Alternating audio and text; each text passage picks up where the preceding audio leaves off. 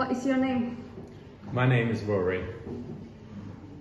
Who do you work for? I work for Centre 404. What barriers do disabled people face when looking for work? I think disabled people face a few barriers when looking for work. So I think firstly, maybe people might not know if jobs are suited for them. They might not know about the kind of support they can receive whilst in a job if they do need any additional support.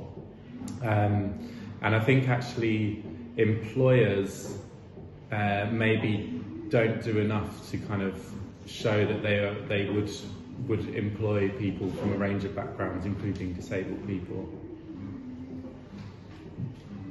Do disabled people face discrimination at work? So in my job, we have a few people who we support who work.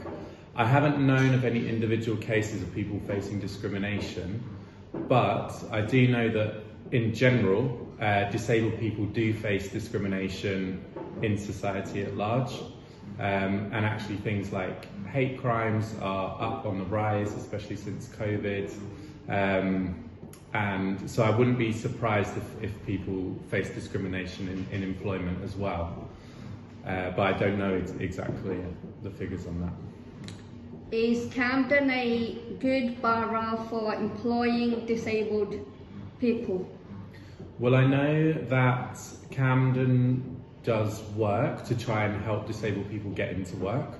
So there are specific kind of posts open within the local authority that try and support disabled people to find employment. So that's really good. I do think, from what I know, Camden is, I think, a bit below the national average of disabled people being in work.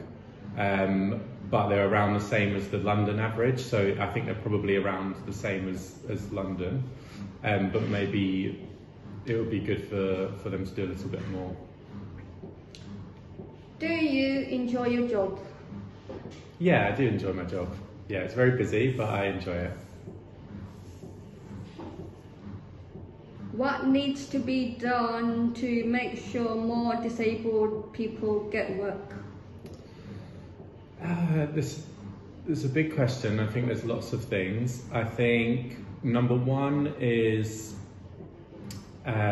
people need to work together. So people who support disabled people, employers, and maybe other like specialist services need to make sure they're all working together to make sure, first of all, disabled people are applying for jobs, secondly, that they're getting jobs, and thirdly, that they're supported well when they're in a job. So I think lots of teamwork. I think maybe also acknowledging that there is that maybe there could be some more people in work, and that also employment doesn't always need to be kind of full-time, lots of hours and long days. Employment could be a really wide array of things. It could even be working 1 or 2 hours a week. So I think it's about finding the right employment for the right person. What kind of help does the service provide? So we're not necessarily directly involved with the support if someone is in work, but I think often we'll support people and one of their, say, goals might be to find employment.